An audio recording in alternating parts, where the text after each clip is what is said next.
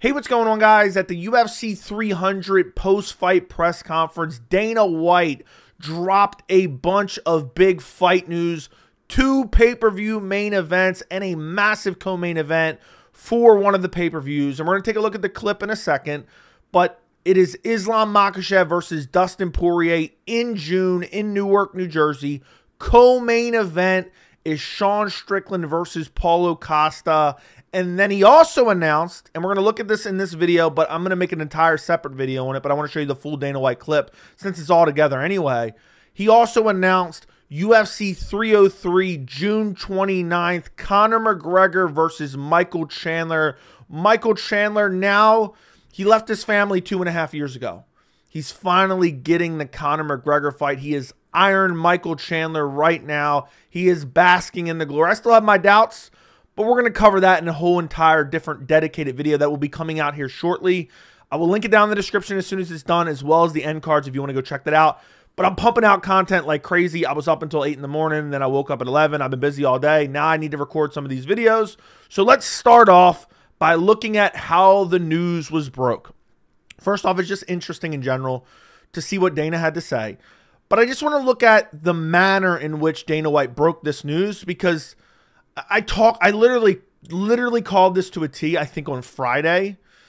And so many fans have, for some reason, some warped, disillusioned sentiment on how the UFC announces news. And it's just so detached from reality.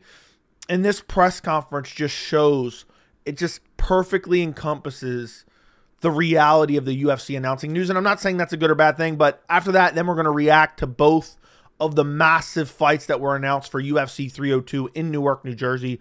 But let's listen to what Dana White had to say and watch. He's talking about something, somebody brings up and hands him a note. Permission. In the co-main event. I'm getting notes. This has never happened before. Do you want to read them? June 1st, Newark, New Jersey pay-per-view. Main event, Islam versus Poirier. So there you go. You have the main event for UFC 302. We got some more. I'm glad I didn't make this video last night. I thought about making it at 8 a.m., but I was kind of brain dead. I'm glad I didn't make it because we have some more information about how this fight came together. But let's listen to him continue with the announcement. Co-main event, 5 rounds. Strickland versus Costa. That's a banger fight. Again, we're going to talk about that in a second. But let's listen to the final announcement that he makes. June 29th. Look at that shit-eating grin, boys. I had to pause it there. Look at that shit-eating grin Dana White has plastered all over his face.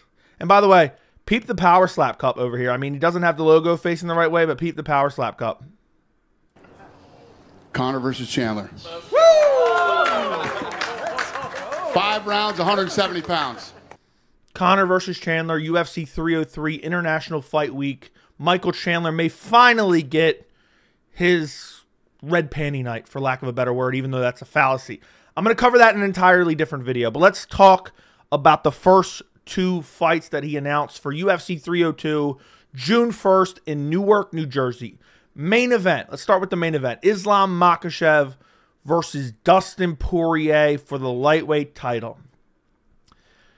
You know, guys, I don't enjoy complaining about these things. I really don't. And I know someone's going to be like, Joey, this is a great fight, blah, blah, blah. I think this is a fine fight. I think it's a fine matchup. I think it'll be mildly interesting.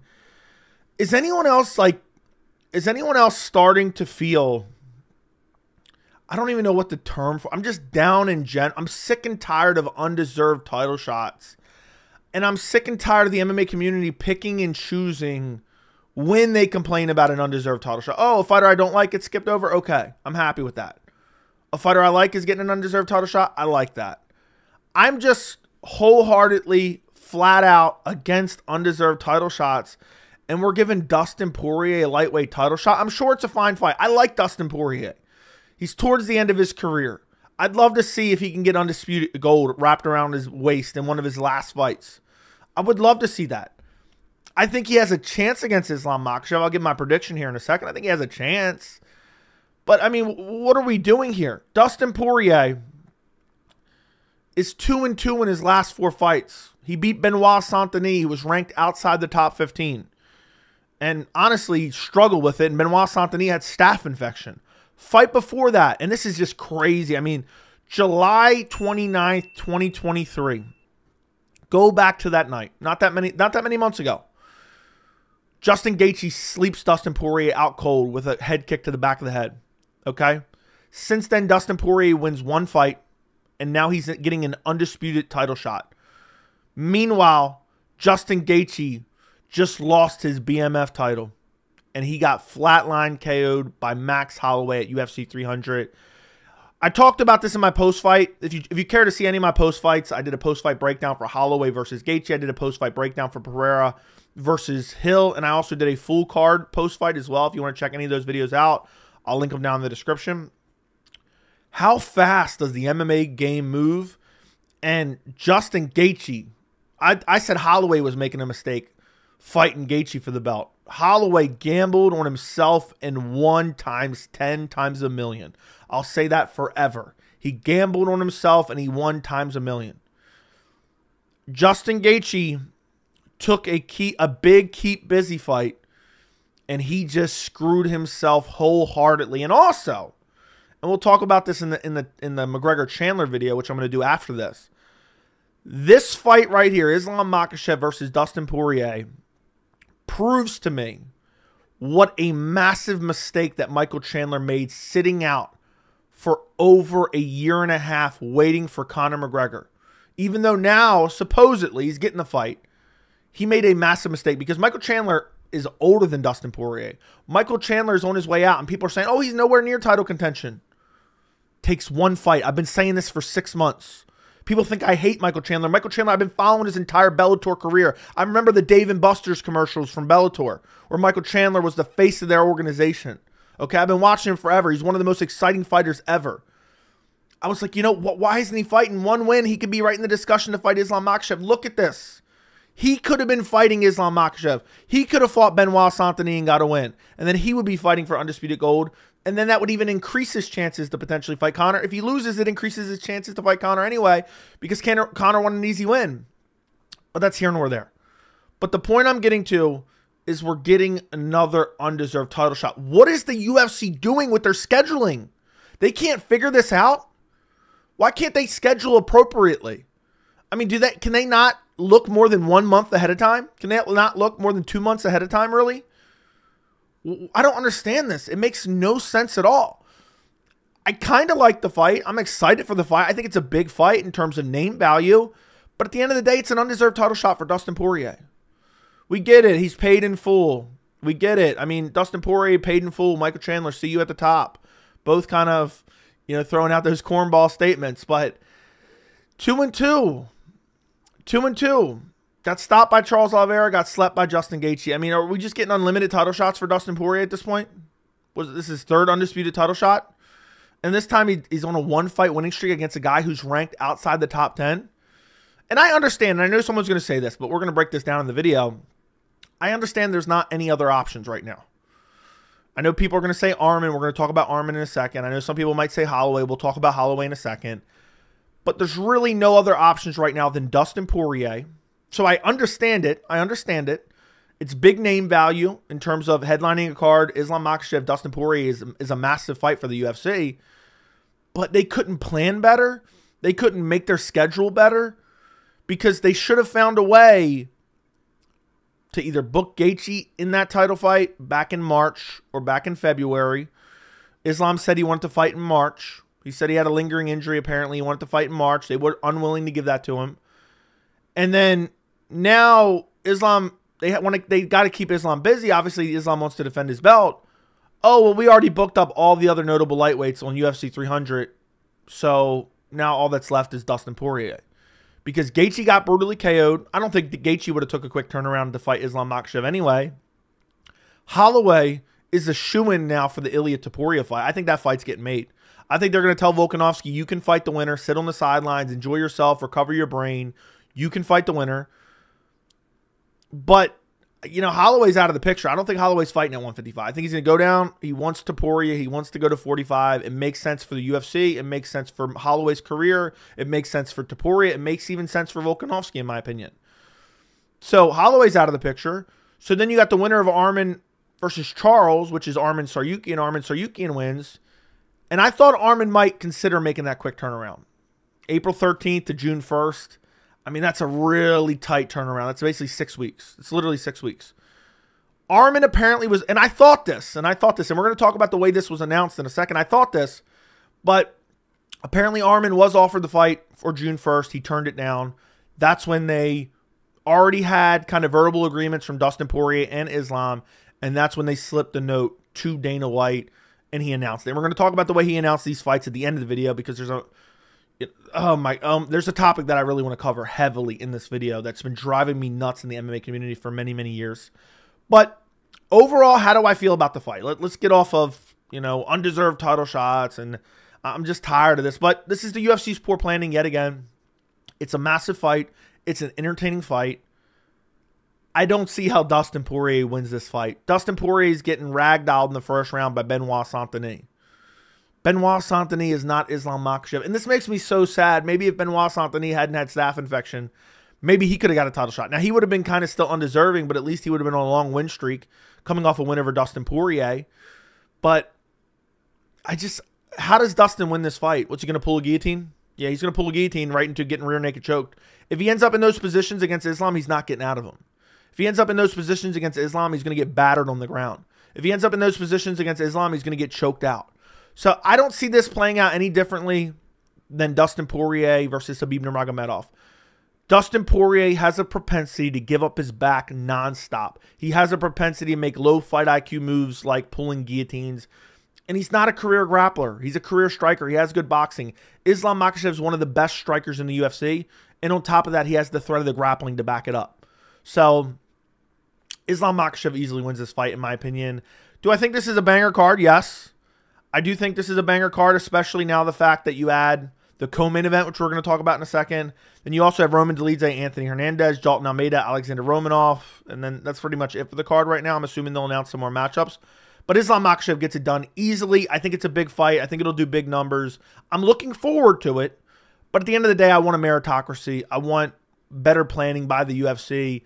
I'm tired of certain matchups that all of us want to see falling to the wayside because of the UFC's like, oh well, we got to figure this out in a month, and we only got a month's time, and this and that. I'm happy they offered it to Arman. I believe I believed last night that's what they did. They offered it to Arman in the back. Arman said, nah, we got to heal up. Maybe we'll fight him in Abu Dhabi. We want our title shot later this year, because Arman earned his title fight. He beat Charles Oliveira, former champion. He's on a long win streak.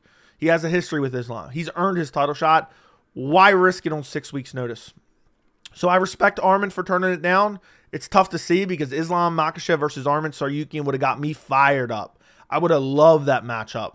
But ultimately, it's Dustin Poirier. I get it. I understand. It's still a fun fight, but Islam Makhachev is going to choke him out.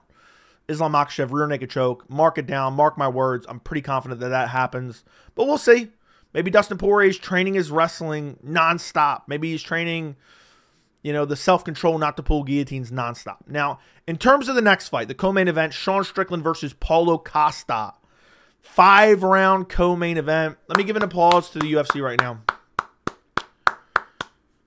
I complained about the undeserved title shot. I absolutely love Sean Strickland versus Paulo Costa, and I love that it's 5 rounds. I absolutely love that it's 5 rounds. We need more important fights that are on big cards to be 5 rounds, regardless if they're main events or not, regardless if they're a title fight or not. We need more 5-round, non-title, non-main events, and Sean Strickland versus Paulo Costa is exactly that. Sean Strickland, it came out recently, I think Strickland talked about it, also Costa talked about it, that Strickland supposedly turned down Costa because the UFC was offering him under $200K and $200K. If you don't understand show win, you get a show amount, and then if you win, basically you get double that amount.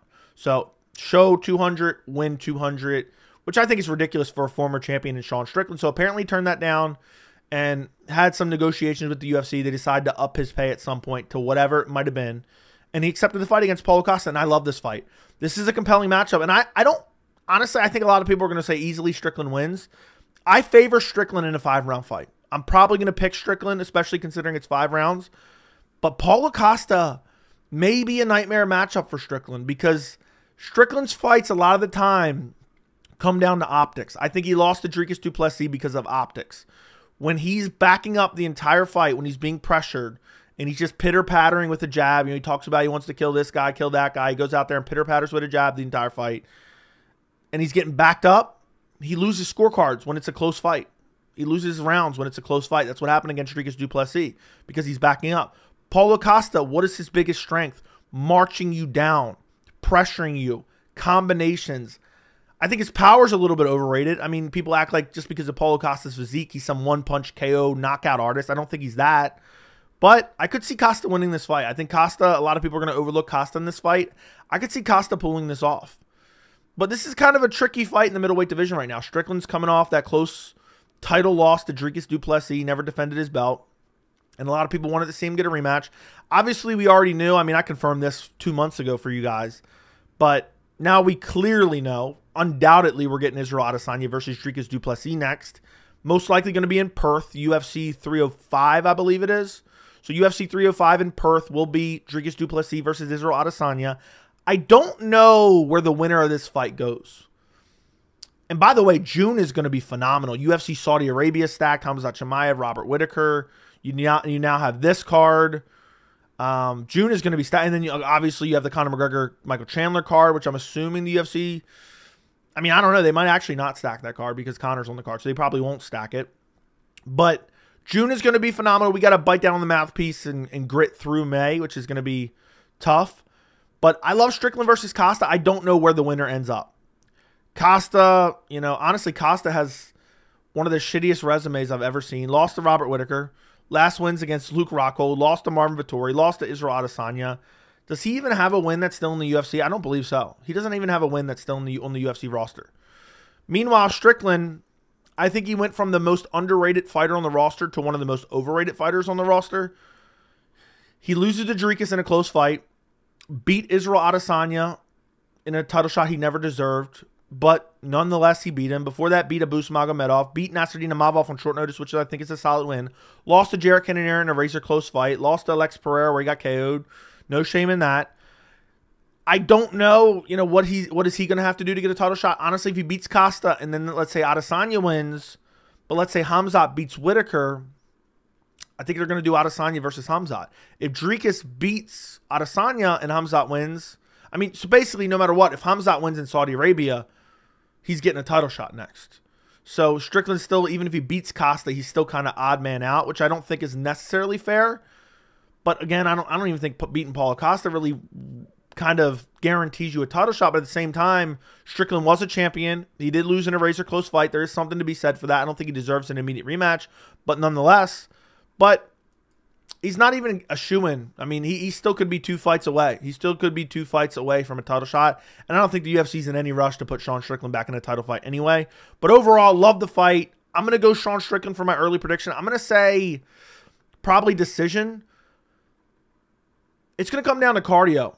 And I just think Strickland has way better cardio. But Costa is kind of a nightmare matchup in a way.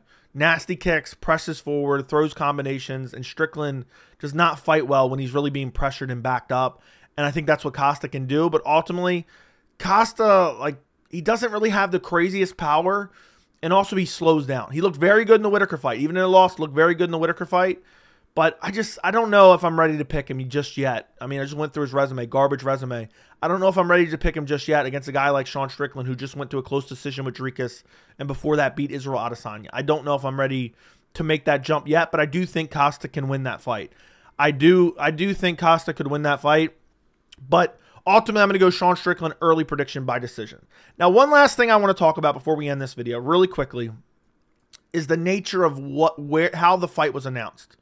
Okay, somebody came up with a note, a scribbled up note with all the news and dropped it on Dana's desk or table, and Dana just reads it off at the post-fight presser. I myself have no problem with this whatsoever. I called this on Friday.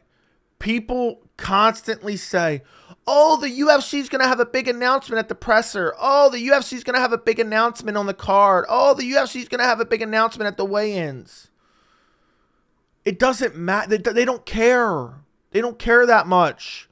These announcements are meaningless. It's just a way to get information out there. Whether they announce it at the press conference, whether they announce it at the weigh-ins, whether they announce it on the card, whether they announce it at 2 o'clock in the morning at the post-fight presser, it's all the same. And I don't understand why the MMA community fetishizes essentially these grandiose announcements that literally never come. Everyone's like, oh, big announcements coming tonight, big announcements coming at the press conference. And I'm like, okay, maybe it could happen.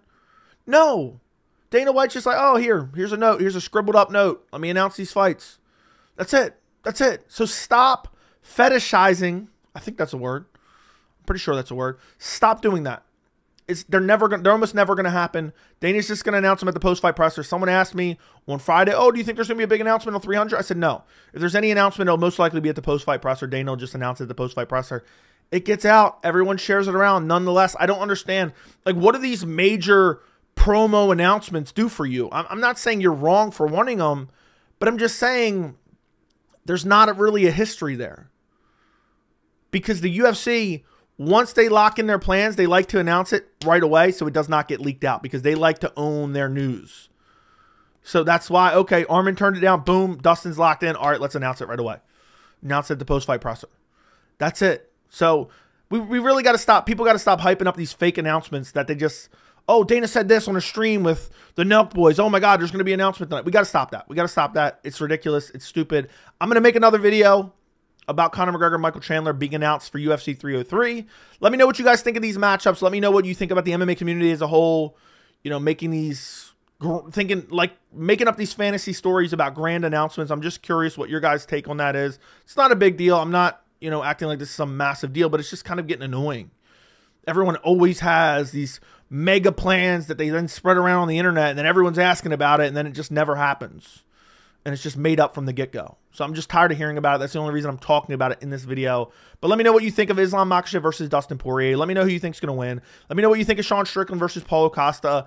And make sure you check out that Conor McGregor Michael Chandler video. It's going to be an absolute heater. It's going to be coming out shortly. Thank you for watching. Subscribe to the channel, like the video, and I will see you in the next video.